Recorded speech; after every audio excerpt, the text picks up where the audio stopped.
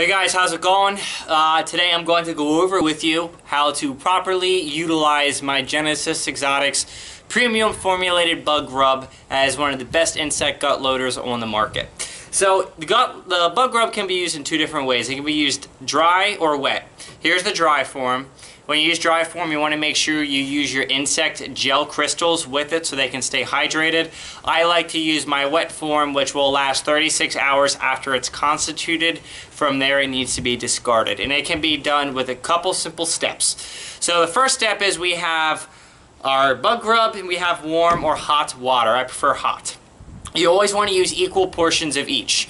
I like to do 1/4 cup of each, which makes a pretty good amount, which is enough for me. But some people might want to use a little bit more.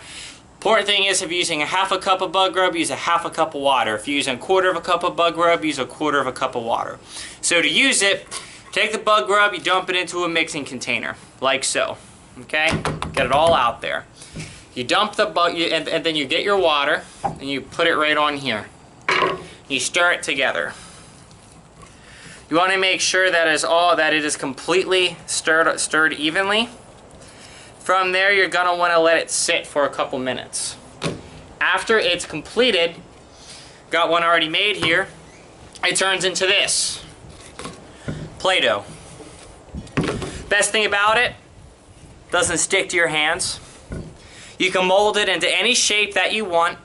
It retains its moisture for 36 hours without drying out. Not only does it do all these fantastic things, it is also formulated to be one of the best gut loaders on the market.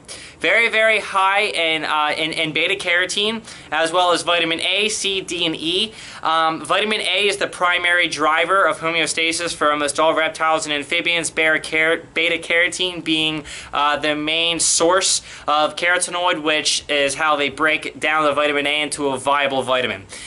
So this, it not only has a lot of that, but it's also a complete balanced diet nutrition for crickets, roaches, and isopods. Some people like to use it with their springtails, but I like my springtail grub better because it's more catered towards their dietary requirements, where the bug grub with the species that I'm dealing with requires some things a little bit different.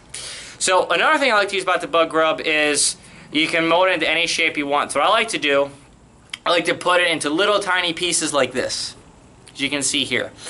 What these do, they create feeding stations. You can put them in the front of your tank. The crickets, the springtails, the isopods, the fruit flies will all cover this piece and eat it.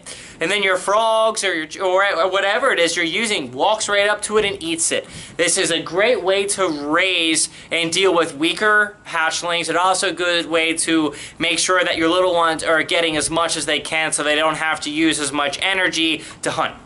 So that's another thing that you can use to utilize the bug grub.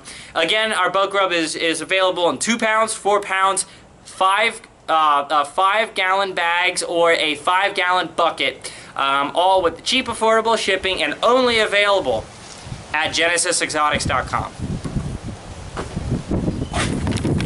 Okay, as you can see here, we have a ton of crickets that are starting to swarm the moist bug grub. So not only does this replace your gel water, it also works with gut loading your insects while they're staying hydrated, while they're eating. You want to discard the bug grub within 36 hours if you're using the moist form, so that way it doesn't start growing bad microbials, since it is made of whole organic nutritional lettuces as well as other types of gut loading materials. If you're using the dry form, you can leave it in there as long as necessary until it is all used up. You can see all the crickets in here swarming all over it. This bug grub will be gone in about 24 hours.